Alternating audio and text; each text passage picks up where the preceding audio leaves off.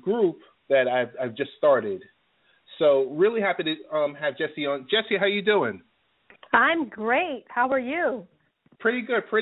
Thanks for taking the time out tonight to join us on the live podcast. You could be doing anything right now, but you're hanging out here with us, with the folks at Late Night Parents. So it's kind of like the Wired family meets Late Night Parents. I don't know if this is like a WWE show or something, but well, really excited. It is a pleasure. Thank you so much for inviting me on. I'm super excited. This is awesome. My kids are in bed. Oh, good, good. At least the house is quiet. You won't hear the thumpings of my almost 3-year-old. But I'm super excited to take part in your show and talk tech and parenting and all things crazy. I heard your story about your water heater. I had a similar experience with my water heater. We were lucky enough, though, that I happened to be in the basement when it happened, and I was looking for a pair of socks, and all of a sudden I hear this gushing water. And I'm like, what is that? So I opened up the room where the water heater was, and it was full of water. But luckily, we were lucky because our home is pretty much, it's a fairly new construction. So the builder kind of built a hole, so that's where the water was going. Right. So it didn't spread out, but we didn't have hot water for a few days, and we're like, wow, this isn't fun. You get to see the necessities of what you need. You know, you need electricity and running water, and those are the things that we need most. I got to tell you, Jessie, I mean, my home was constructed in 2002, and I'm kicking myself saying, why didn't the builder build that funnel for us so that the water would funnel out and not into, causing all types of chaos? But that's neither here nor there. No, that would have been great, because for us, our basement would have been gone, and it's kind of like she cave down here with our toys, because my husband also is into technology, so we have all the kids' toys down here. So it would have not been pretty had the water just gushed out. So we were very lucky about that. So we just, pretty much just had to replace the water heater.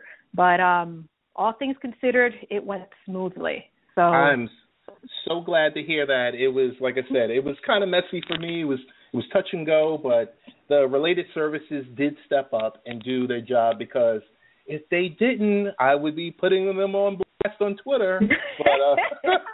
But that's the thing. In my previous life, before kids, I worked in customer service, and that means a lot when, you're in need and you call a company, any company, and just need them to, like you said, step up and just do what they need to do. And it's amazing when it happens and you're like, wow, that was effortless. And that's how it should be all the time. And unfortunately, it's not. Hey, Jessie, enough about me. And this segment is about you and all the great things that you're doing. I got to tell you, and that noise that you hear in the background is my 8-year-old causing some type of chaos in the family room. So it's really live. So just tell us about the Wired family. Tell us, how did it come about? Tell us about you. Well, the Wired family came by way of a rebranding. I started blogging in 2006. My son, who was about 6 months old at the time, I was home. I decided, my husband and I, that it didn't make sense living in New York City to go back to work, because my paycheck was pretty much going to go to childcare. So I decided, it was best for me to stay home, and the plan was to stay home for a year. Unfortunately, the job market pretty much crashed. But and I was pretty much out of options. But my husband put me onto Twitter, and he was like, you can connect with other moms. You're a first-time mom. Everyone has questions. Just get on Twitter. It'll be a great way to meet people. So I said, fantastic, I'll do that. And that's how it started. And one thing, and you're going to laugh, is that every time I looked for parenting advice, I'm Hispanic, so looking for parenting advice in Spanish, whenever you would type in the word mommy, M-A-M-I, you would see half-naked women. Oh. And so I'm like, that's not the kind of advice I'm looking for. No. So I decided to create a bilingual blog, and it was called Hecho Para Mamá, which is made for mom, and it was a bilingual lifestyle platform. And I had that for a few years, and then I evolved. I was very much into tech. I always have been. And with kids, and I am going to age myself here, but I grew up in the time where dial-up was the hottest thing. So I needed to understand what my kids would be growing up with. And I needed to be a part of that. And I didn't want them to teach me. I needed to be, I guess, a few steps ahead of them in order to kind of like navigate through the life of these digital kids, because essentially our kids are growing up as these digital kids. And that's why I just dove into tech and family tech, because honestly, a lot of the sites that are out there, tech sites that are out there, are very technical, and the average person doesn't get it. They just want to know, does it work? Yes or no? Am I going to have problems? Yes or no? Am I going to have to block my kid? Yes or no? Like, it needs to be very black and white when it comes to parents, parents and technology, because not everyone has that level, that technology. Like, my husband's into tech, so I can always go to him, but everyone doesn't have an in-home tech person that they can go to. And that's what led me to rebrand and start the Wired family. Jessie, I got to jump in here. I just want to let our folks know that we're speaking with Jessie Nuez of the Wired family.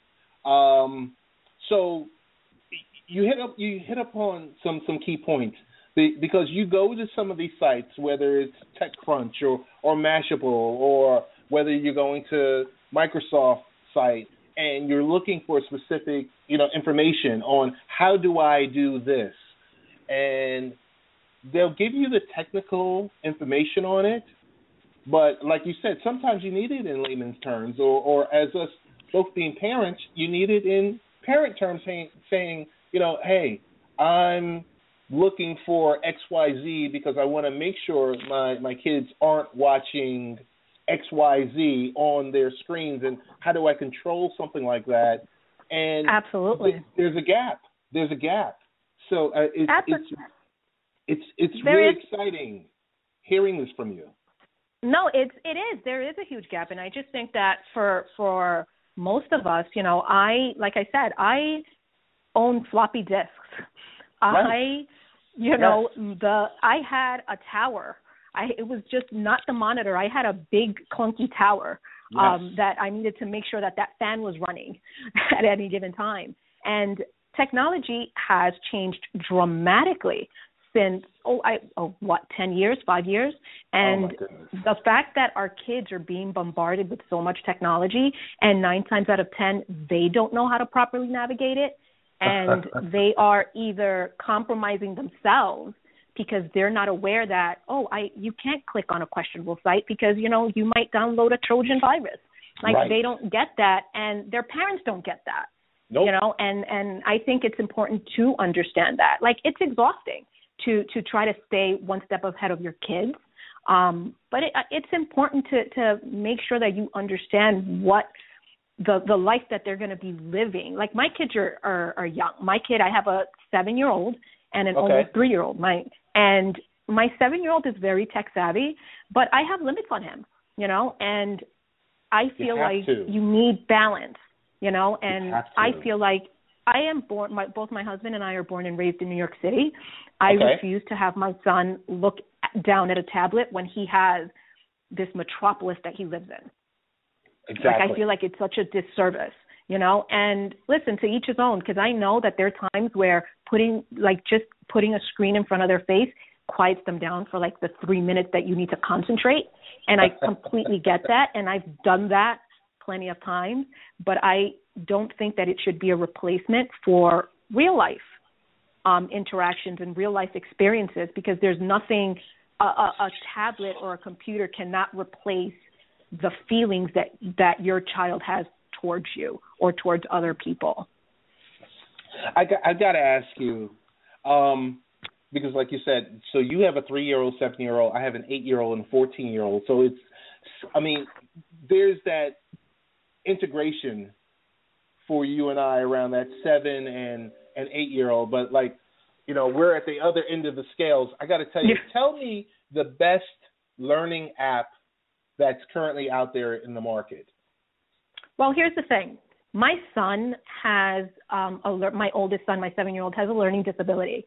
And he has something called an auditory processing disorder, which is, in layman's terms, it takes him, when someone communicates with you, your brain processes that information instantly. For him, it takes him a little while longer.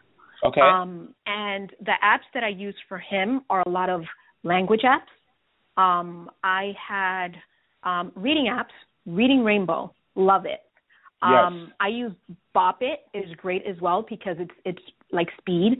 I have Fast Forward, which is part of a learning program for him. I have to say that my kids don't use apps. Like, they don't use the tablets to like play with apps. They have the apps they use are more education based in that sense. They have this one called Bebop. It's yes. like a programming. So yes. I have him do that. He has by the time he gets out of school, he's pretty much burned out. So he actually doesn't even touch. Oddly enough, he doesn't even touch the tablet. My 2-year-old, almost 3-year-old, he's going to be 3 on Saturday. He is full-fledged terrible to, I think I own the world. He thinks he's 14, so we may have more in common here than we may think. But he is very much into like the PBS apps. I have audiobook apps for them, and they listen to books that way. Very boring stuff, I have to say. There's nothing action-packed in that sense. Just because I want them to just enjoy themselves, enjoy each other, and fight and just interact with each other. So there's a limit, like I mentioned before, there is a limit on how much screen time they get, because I'm very passionate about them learning about each other and learning about, what's right, what's wrong. And like I said before, an app can't teach you that, and that's what we're into yes. right now. I got to tell you, we're running short on time, but I got to get you back for a one-on-one, because you started to dig into so many different topics. I got to ask you really quickly. We have a little bit of time, but it's so good speaking with you. From your end, tell me something. When you want to put away the apps and you want to put away technology, what are you currently reading right now? I'm reading Little Life, and the author's name is Hanya Yanagihara. I'm totally butchering that last name. I made a promise to myself to read 4 books a month because I needed to read more and be more disconnected and show my kids. I have a love for reading, and I want my kids to have that same love for reading that I do. And I don't care if it's on the Kindle or on, in a reading app or an audiobook, but I want them to know that the more they read, the more they'll learn, in reference to Dr. Seuss. But yes. They need reading is fundamental, and I want my kids to fully understand that and fully know how much they can really learn when they just pick up a book and get lost. There's nothing better than getting lost in a book. And totally. I want my kids to experience that. I got to tell you, one of the books that I'm reading, just in the line of work that we do, is so similar because we are expected to be brand ambassadors. We're expected to blog about this, talk about that, jump on this show, do this segment, and there's a lot of parallels here.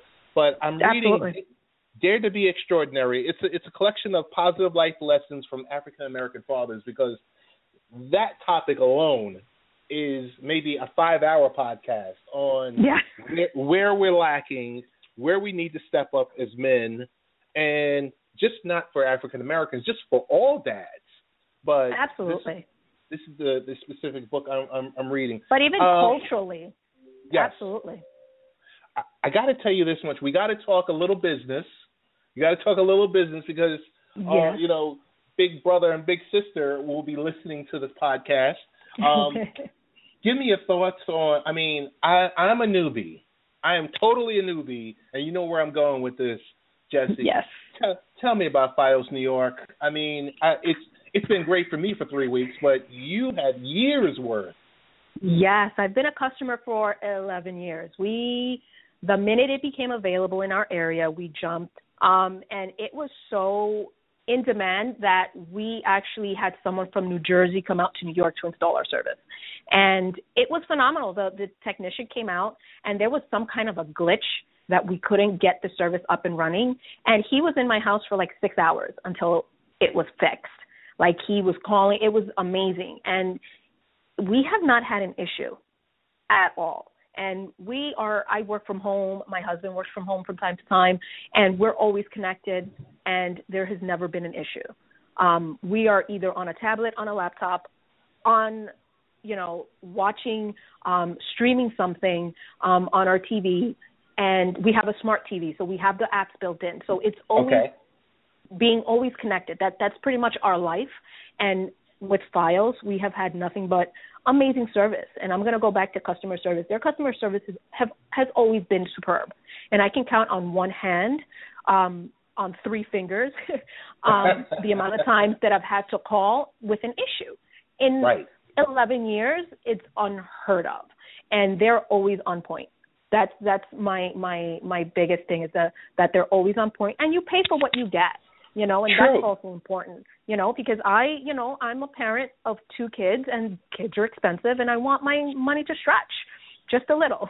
And with FIOS, you get what you pay for. If you don't want a certain service, you don't pay for that service. And it's just knowing that you have something you can depend on, especially when you're always connected, and the high speed, the pictures that I can upload, the download speed, it's amazing. And the amount of shows you can save on your DVR, the list goes on. And like I said, it's been 11 years, and there's no stopping us. And I told my husband, if we ever leave New York City, we need to make sure that FIOS is wherever we are. We plan on going, because there's why go with someone else when you've had such amazing service for so long. So true. I got to tell you, I'm a newbie. I will hold off from my comments because, like I said, you and I are going to do several podcasts because there's so many different topics we can talk about. Our next guest that we do have in the queue, she's a mom, she's a software engineer, and she's created an app and a hardware device called Screen. So I don't know if you have time or not to hang on to listen, but you have the link. You have the link. You can stream it because it's so interconnected of what all the different items that we're talking about tonight. Like I said, it was a blast to have you. I want to give you a round of applause. Thank you. Thank you very much.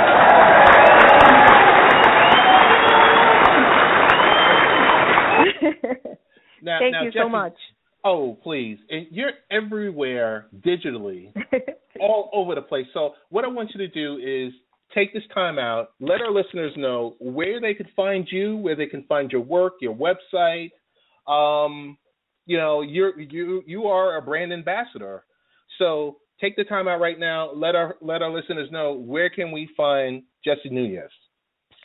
Well, the best place to find me is on Twitter, at Jessie Nuez.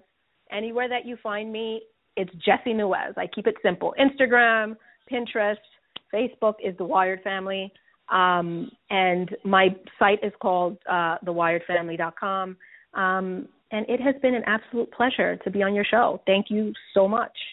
Oh, Jessie, come on. Like I said, we always talk in the chat room and in our super private FIOS New York chat room that no one's supposed to know about. That, you know, it was great doing a Twitter chat with you last Monday and also with the rest of the team. I'm looking forward to great things for our team. I'm like I said, I'm glad to be a part of the team, glad to know you.